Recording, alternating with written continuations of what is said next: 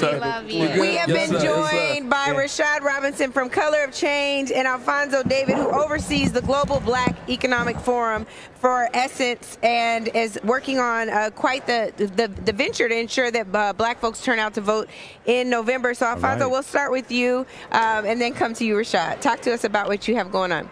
So, this, as everyone knows, is one of the most important elections of our lifetime. Yeah. I mean, I think we hear about this all the time every 4 years, but this is really an existential threat to our economic freedom, whether we can actually be free moving forward. And what we're doing at the Global Black Economic Forum, working along with Essence, is we launched an initiative called Paint the Polls Black. That's it. We want to make sure people understand that our rights are on the line. And so this is about voter education, voter registration, voter mobilization, and importantly, voter protection. That's right. Because if you show up to vote and they tell you that you need a third form of ID, or they tell you that the polling station is closed, when in fact it's open for another 2 or 3 hours, that's voter suppression. That's right. And if you don't know what your rights are, you don't know who to call. So we entered into a partnership with the Lawyers Committee for Civil Rights to make sure that people have the information, right? We can't be in a position now where people are mobilized, they're registered to vote, and they show up, but they can't vote. We see what's happening in Georgia. We see what's happening across the country. That's right. They just passed a piece of legislation where anyone can challenge your ability to vote without any evidence. That's right. So you may register to vote, show up to vote in a month from now, 2 months from now, then they tell you you're no longer in the voting rolls. No one told you. That's right. What do you do? Yeah. Vigilante democracy. That's right. exactly. Exactly. We know they love to authoritarianism. Right. Yeah, exactly. but it's vigilante. You're empowering these carry. All these days, these people got carry laws, right? Yeah. Open carry laws. Yeah. And now I can come to you and check you on whether or not you can vote. Right. That's Until a bunch of insane. black folks start showing up with guns to check white people if There they it is. got got the right to vote, then you'll see those laws change. I want to bring in Rashad Robinson in the conversation, who runs Color of Change. And I think for a lot of us who have worked in this space, covered politics for a long time, you guys are household names for us. We know your organizations and what you do, but for a lot of the people out there, they may not know what Color of Change is and the significance of your organization. Yes. You are a civil rights organization. The unique thing about your organization, you'll correct me if I'm wrong, you don't take corporate money. Correct. So you are not beholden to anyone's agenda. So you can be truthful and stay true to the agenda and goals of the people. Talk a little bit about what Color of Change does and your role in that organization.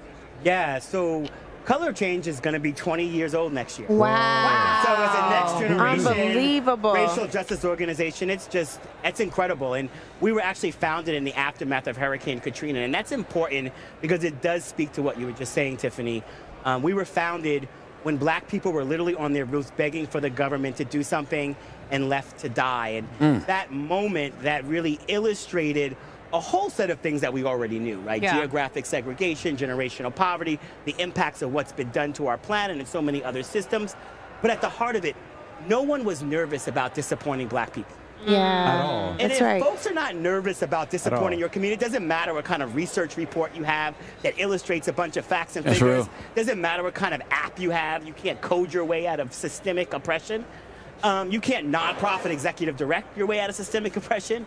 And so what we do is we leverage people power and narrative change. We were founded with a single email to about 1,000 people saying, join a new movement.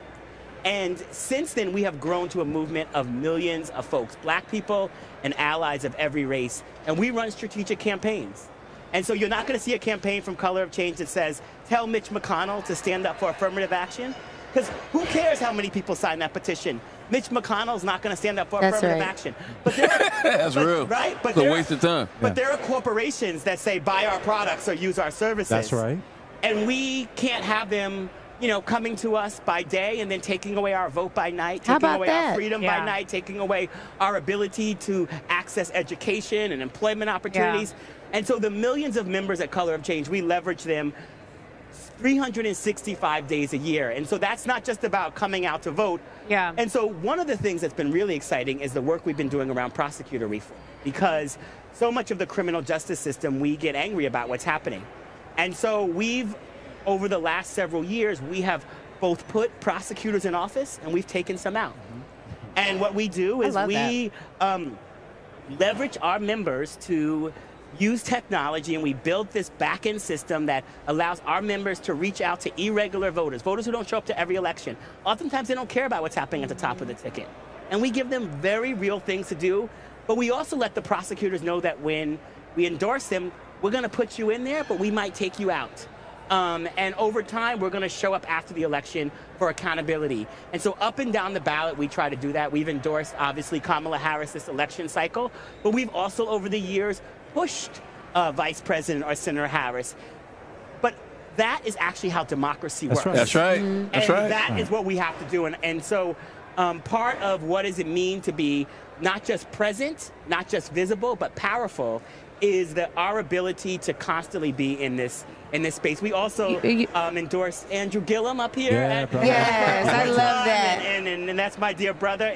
And we've worked with all of you on this stage in different ways. You know, it's so interesting as we sit here. We've been talking about it every day, but as we're sitting here, you talked about holding folks accountable, including prosecutors that you would both support and not be afraid to take out. And as you said that, there were a couple of mayors that walked by. Eric Adams, and you haven't seen him yet, but the mayor of Chicago is also walking by. Thank you. I was okay. I was definitely about to call him the mayor of Baltimore's name. But I was thinking, Alfonso, if you could weigh in here on the importance of not just engaging folks around the voting part of our civic responsibility and engagement, but also on the accountability part. We have a job to do, just like they have a job to do for us. We pay them. Right. So what happens on the other side of the election? Look, I think as we talk about the importance of voting, if we don't hold our elected officials accountable, we devalue our vote. Yeah. Sure. Right. So if you show up to vote for an elected official and you cast your ballot, and then 6 months later or a year later, they fail to follow up on their promises, your vote is devalued. And you're telling them that your vote is devalued. So it's important that we hold them accountable. It's important that we follow up. And all of our organizations, the Color of Change, the Global Black Economic Forum, we're here to make sure that we hold these elected officials accountable. We can talk about the issues. We can talk about employment, housing, public accommodation, credit. In all of those categories, black people suffer significant disparities. Yeah. So if we're electing people to address those disparities, we have to hold them accountable. Yeah. And if we don't, all they have to do is the following 2 or 4 years or 6 years, depending on where they are, they'll say what they say every election cycle. We vote for them every election cycle and nothing changes. So part of the apathy that I'm concerned about is people say, I vote every election cycle and nothing changes. Yeah. Well, nothing changes because we're not holding our elected officials accountable. I agree wholeheartedly. Well, can I get off of the other side of that, which is we're in Chicago.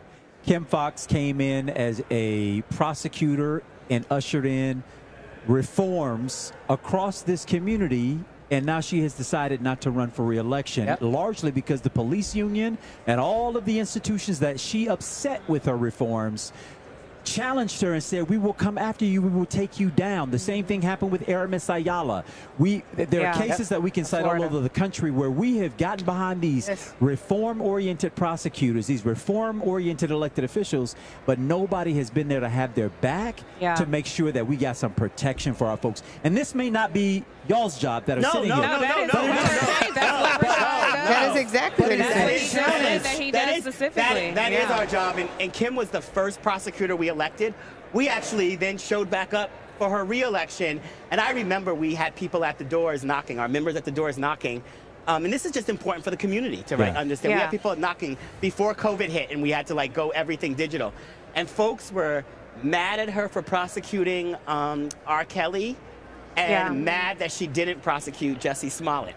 And we had to spend a lot of time trying to help people make sense of all that and really talk big picture around all the things that she was no longer prosecuting. That's right. The people that had been released, the things she had done on drugs, the reduction in size of Cook County Jail, which is one of the largest jails in the country. This was very clear things. I just saw Kim yesterday, and yes, the police union, we have a police union prosecutor kind of engagement program. Just recently, we've had victories at at the city council here in Chicago, where we've been reducing the power of the police unions. They were actually trying to bring the cases against police where they are being held accountable. They tried to make all those hearings private. And we won at the city council recently, mobilized our members to hold them accountable. But we need more people. That's right. No single organization can do it alone. Right. And the attacks on Amara Sayala and Kim Foxx are not just about attacks on prosecutors. I think people have to understand the larger thing we're going to be facing this election cycle. They are not attacking Kim Foxx the same way they are attacking Larry Krasner, the district attorney in Philadelphia, who's doing the similar work. They are attacking them in very unique ways, going after them as black women, going after their families, working to try to make them unsafe. And part of the work that has to be sort of recognized, the muscle we have to build in our community is understanding that we won't have good people to go in those positions if we don't sort of constantly build power to protect. Recognize accountability and protection have to go hand in hand. That's right. When someone does the things that we want them to do, we have to champion it, not just so that they see it, but others who might not yet be there see that there is hope on the side of freedom. There's hope on the side of doing the right thing. Agreed. I know. Oh, just really quickly, I just want to say, I think that's such important work, Rashad, because Republicans take a victory lap frequently on the First Step Acts. That is at the federal level, and they are eroding what that did at the federal level. At the local levels, the First Step Act is called the First Step Act because there needs to be a second step and a third step and a fourth step. All those federal policies only apply to federal police, not local police. And over 80 to 85% of people are prosecuted and put behind bars at the local level. Right. So yes, we can win a lot of things at the federal level, and we should, but so much of this happens at the local level. And parenthetically, just so that we keep some context of the national election, Donald Trump wants to give immunity to all law enforcement officers. Thank you. Okay? Thank you. So let's be clear about the differences as well as this delves down. But a black into the man who want to positions. know what the Biden administration has done, think about what it would mean for you to have a Donald Trump who wants to grant every law enforcement officer immunity for whatever they do. Immunity. And let's be clear. They are not prosecuting crimes on Wall Street and on Capitol Hill. We're at the highest level. This is not about the kind of big systemic level crimes that they're putting people behind bars for that actually hurt people. They're attacking people for low-level crimes, one-on-one crimes, but the sort of big, high-level sort of crimes that fleece and steal our communities, that put us in harm's way, that steal people's paychecks, that make people unsafe, that steal people's health. Those things are not being prosecuted at the high level. That's right. Lenard was going to weigh in. Yeah. Oh, no, I was thinking about something else earlier. You know, Tiff referenced a victory lap. And I thought that was such a good term because it feels like Democrats are already taking one. It feels like it's not enough energy going into energizing people to vote, registering people to vote. It feels like it's almost a coronation happening here, but the election is not a guarantee. So how do we make sure people are focused on actually voting over the next 80 days?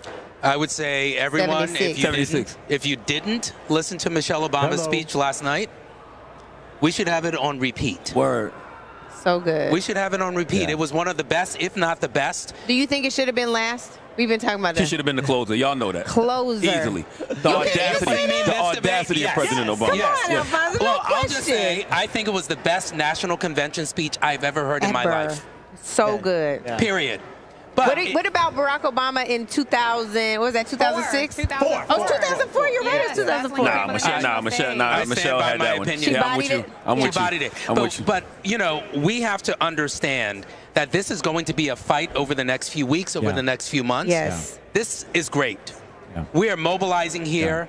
There are folks that are coming with the same vision and the same perspective.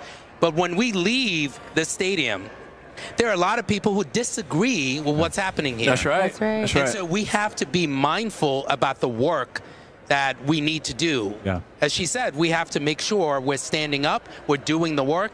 And for those who think that we've won this election, you just have to talk to people in your own family. That's And right. that's it. So we People that you know. appreciate y'all so much. Well, he just said something that's real, though. An event like this energizes the opposition. They're watching it. They're That's watching right. it. Yeah, We tearing it we apart. also shouldn't be afraid of our own shadows. That we can stand in excitement and victory and enjoy about our nominee. But what people don't get to see at their home screens is what these delegates are doing during the day. I've been a delegate several times. They're in workshops. That's right. They're learning trainings. They're doing door-to-door training in the morning all the way up until they have to check in here in the afternoon. So I don't want folks to have the illusion that they are in any way drunk with joy and not sobered by the work that lay ahead. And speaking of, can I just yes, invite and we're going to close out with Rashad. Speaking of the work, we all got to go do it. Rashad, we're going to close out with you. I just want folks to join us over the next 76 days in doing voter contact work. Yeah. We are in Michigan, we are in North Carolina, we are in Pennsylvania, we are in Wisconsin. And so people, we are having a conversation, we are doing analysis, and if people want to know how to take action, join us at the Color of Change PAC. Yeah. We are going to be doing, volunteers will be reaching the voters who are not yet voted, not yet committed to vote, voters who may have skipped some elections, and we are going to be communicating, engaging, and so you can text the word commit to 55156. The word commit to 55156. I'm just all about action in this moment. That's it. Because we are talking a lot about everything that we need to do, and so I want to just demystify it for everyone. There's a lot of places you can go, not just Color of Change PAC, but I want to invite you that we have a tested, true, data-driven program that's going to be reaching voters, and we've proven over the years that we are able to turn voters out that don't regularly vote in elections through the power of people like you who are listening, who do want to get involved and who want to volunteer, and that's a way to engage. Thank you so much, Rashad. We And appreciate Alfonso, it. where can people find out more information about your initiative as well? I would say go to painttheposeblack.com, go to gbeth.com. As Rashad said, there are many of us doing this work. Yep. You can go to a variety of organizations. We're going to have events over the next few months. For the first event, we had more than 200,000 people participate. Wow. Wonderful. That's So so more I'm work to impressed with you come. guys. Thank you all for having us. Thank you so much.